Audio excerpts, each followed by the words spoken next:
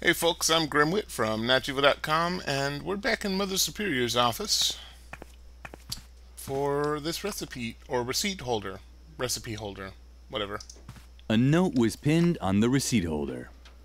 Dear, crossed out, Ms. Zimmelbach, I have to say I'm very surprised by the way you fulfilled my request to send me a pet for my students' classroom. I had a real animal in mind, one that conveyed important values, like a puma or a boa constrictor. But the guinea pig you sent is useless to me. I've pickled it in alcohol to save it for the dissection class in biology. Send me a proper animal immediately, or you will not have heard the last of me. Regardless, Mother Superior Ignatz.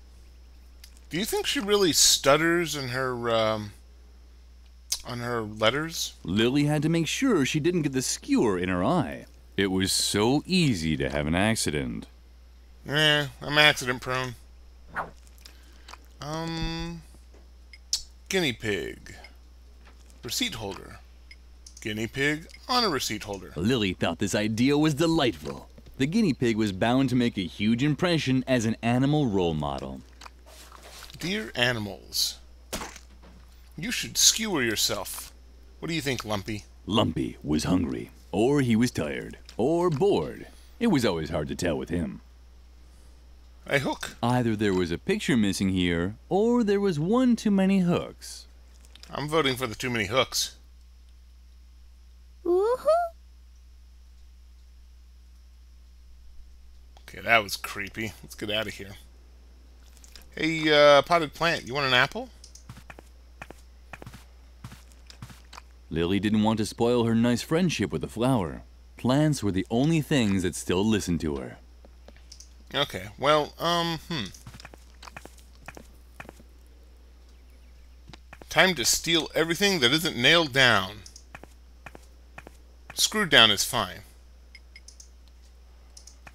Perfect. The hairpin fit exactly into the holes.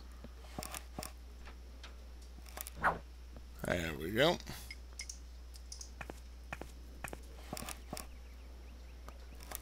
And that makes me happy about that. And I'm sad to take this mask down. There we are. Hey, it's Kapu. Kapu was the nicest guy at the convent school. Lilli liked him so much that she had even named her cockroach after him. Aww. That reminded her that she'd been meaning to punch air holes in the box for weeks. I don't know if roaches need air holes. I'm not sure. They seem pretty indestructible. Lilli, nice to see you. I hope Shawnee didn't upset you too much. He's an idiot. I think you're great, just as you are. Lilli's heart skipped a beat. This might have been the nicest thing anyone ever said to her. Oh, that's really nice. Hey, do you want an apple? Keep your things to yourself. I'm sure you worked very hard for them. This guy's really nice. You seem so tense. Is something wrong? Lilli would have liked to tell him her troubles, but she didn't want to give Edna away. Well, if you need anything, I'm always there for you. I worry about you, you know. Oh, man. So nice.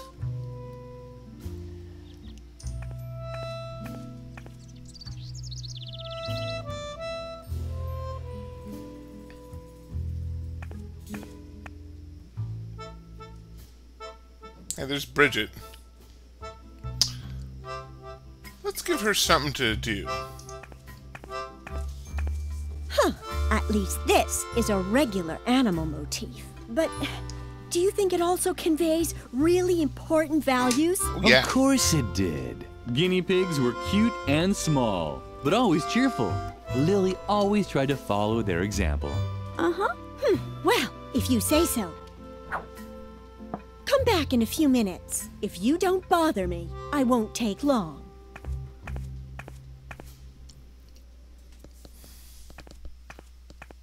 Three, 2, 1.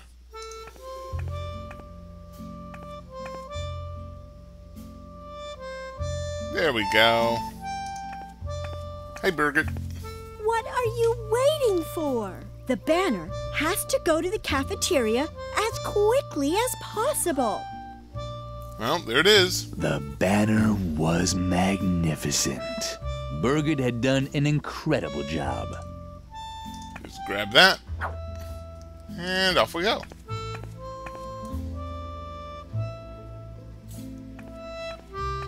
Hey, yeah, that old man knew something about Templars. Let's go talk to him real quick. Oh, man. I do not like talking to this guy.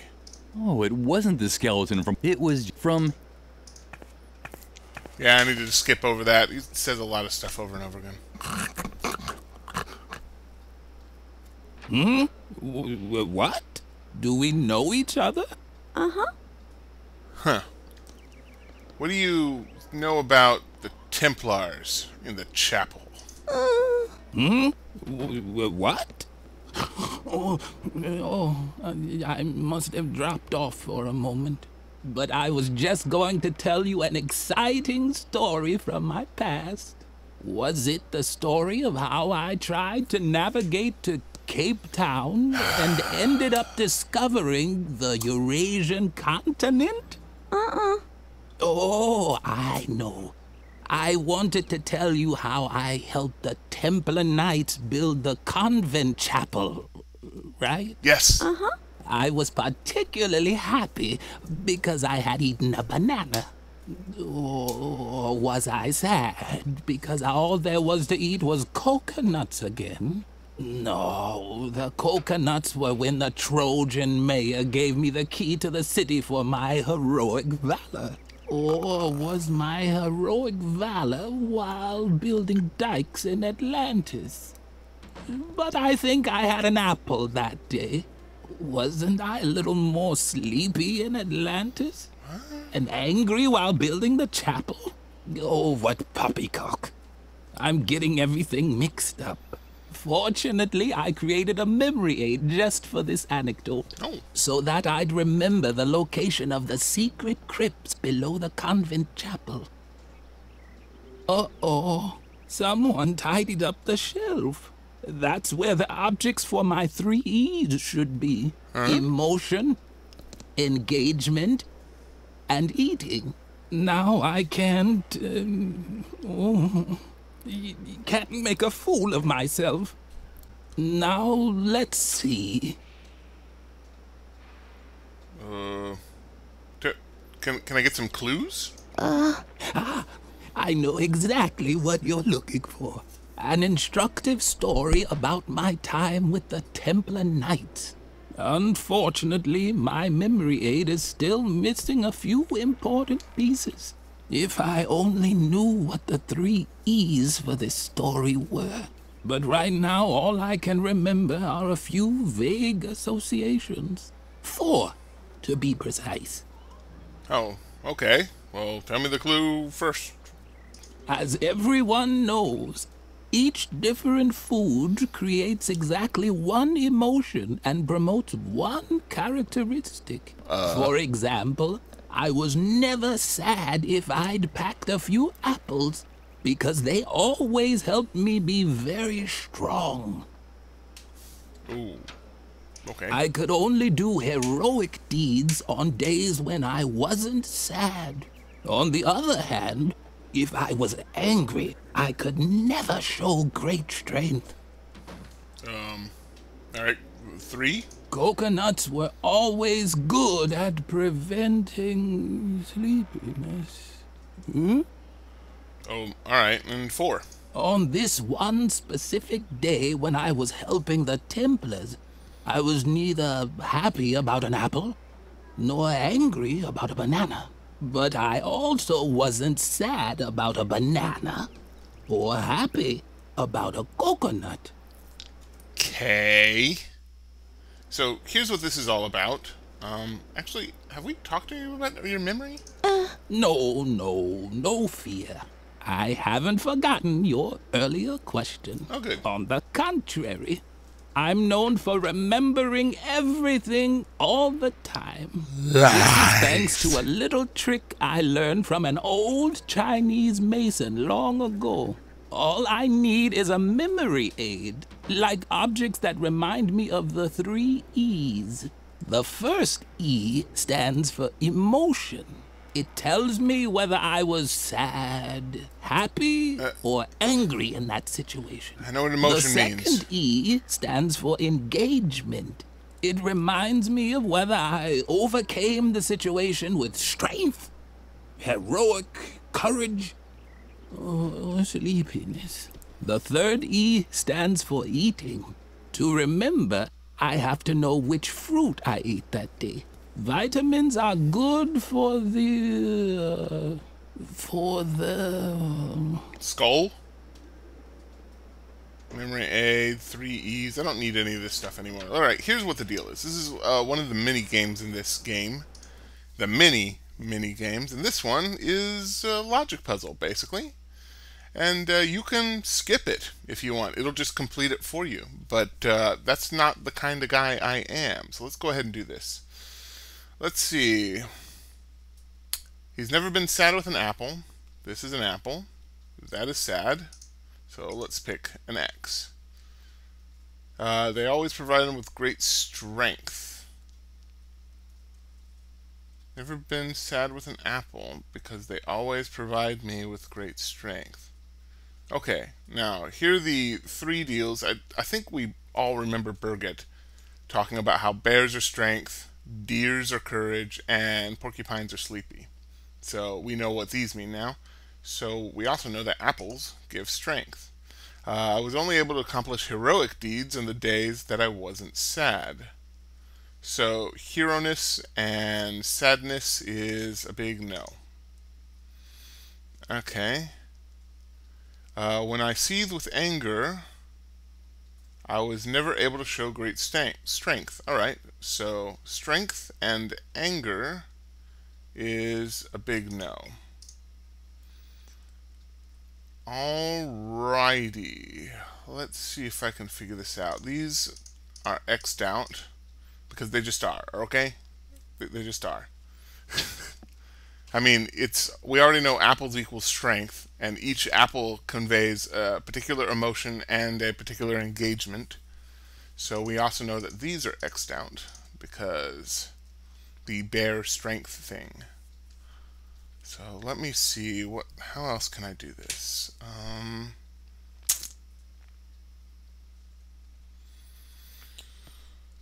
Apple packed. Never been sad because they only provide me with great strength. So, are apples happy or angry? Happy or angry? Also, coconuts have always been reliable in keeping me from drowsiness. Coconuts and sleepy are no. That means coconuts are heroic and bananas are sleepy. Okay, so let's see here. If bananas are sleepy,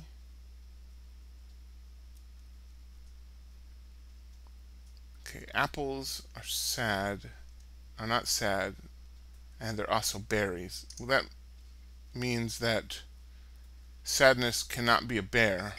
So there we go. Which means bears are happy. And we can X out everything else in there. That means that deers are angry.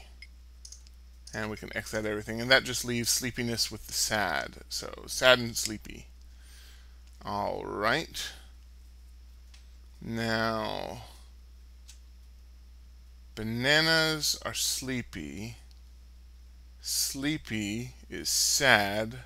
So bananas are sad. Apples are strength. Strength is happy. So apples are happy. Coconuts are heroic. Heroic is angry, so coconuts are angry. There we go. And there's the 4th clue.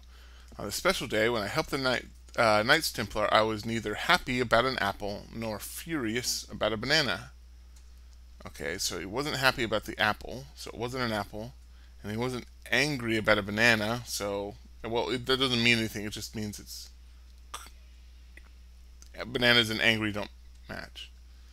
Yet I wasn't sad about a banana, nor happy about a coconut. Sad about a banana, so it wasn't a banana, or happy about a coconut. It was the coconut. So we need a coconut, we need angry, and we need a deer. Okay. That sounds good. Let's get out of here. Well, we just happen to have an angry mask. And we also happen to have a coconut. But the deer we don't have. Let's go look for a deer. I'll be honest, I don't know where to find a deer. But I do know where to find a guinea pig banner. Oh wait, let's give it to Mother Superior. Yay! Birgit has finally finished the new banner, but what's that? A small, dirty guinea pig? Birgit didn't really make this, did she? Uh-huh. That can't be true. Can I not rely on anyone here? Just you wait. She'll get what's coming to her. I hope that means she's going to get a reward. Let's go follow Mother Superior. I can't even tell you how disappointed I am in you, Birgit. This is the worst job I've seen in my entire career. But don't talk back. You are bad. I will probably have to strip you of all your awards, prizes, and Girl Scout badges. You no longer deserve any of them. But I only did what? Hogwash! Do you really wish to contradict me? I can't believe how low you've sunk, Birgit. A guinea pig? It's unbelievable! Your work is an insult to the entire convent. Get rid of it. I'm sorry. I didn't mean to. Your whining won't make up for your failures. Just in case you decide not to waste my time with your ineptitude anymore. Here is a motif that's worth immortalizing on a banner. The puma. Strong, precise, dignified. A symbol of self-control. You better get to work, Birgit. It served Birgit right. Incompetence had to be punished. Let's talk to her. Lilli would have liked to comfort Birgit. But on the other hand, it really was her own fault. Lilli hoped for Birgit's sake that she would try a little harder with the puma motif. Yeah, puma, not puma. Where does this puma thing come from? Is that a model? The animal motifs were taboo for Lilli. Mother Superior, but Lilli... No, I've already done that. I'm not going to take that puma model. I don't even need it. Grain screen. The embroidery was of a unicorn with 8 legs. Lilli loved the unusual embroidery more than anything. But she didn't know who had made it. When asked about it, Mother Superior was even more vexed than usual. I'm sure that won't come up ever again. Let's grab it. Ooh, a deer head. That's exactly what I need. The animal motifs, Mother Superior... No. There. Onward! You and me, old man.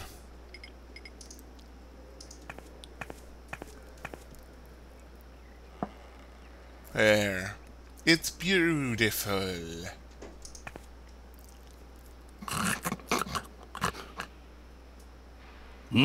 What? The Do Templars. we know each other? The Templars.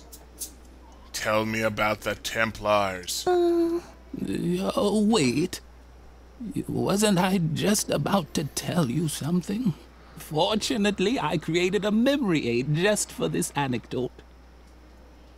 Ah, exactly. Now I remember. On that day, I was particularly angry. We had just laid the stone slabs in the chapel when the Templar Knights returned from a secret meeting. They examined my work and praised me for doing a heroic job. Then they gave me a coconut. It was one of the greatest days of my life. Here, I even still have the book in which I wrote everything down, including the meaning of the secret Templar symbols on the stone slabs. And now please leave me alone. All this reminds me too much of how I once helped a little girl uncover the mystery of the secret crypt below the chapel. One day I really have to tell you that story. Few people know that Alzheimer's can cause frame skips. What the hell was that? Alright, I got a book. The book contained the recorded memories of the elders. Most of it was faded. Only the chapter on the construction of the convent chapel was still legible. That would certainly interest Frank. Of course. But before we do that, how is Birgit doing? She's usually pretty fast on embroidery. No, not this time. I guess she wants to be sure. Think she took down the banner? She took down the banner. And more likely than not, we can't keep it. I feel an especially large puzzle going on here. You know, I'm going to go ahead and call it quits here for now. Is this a short vid? How long have I been recording? Uh-oh. Well, we'll call it good for now.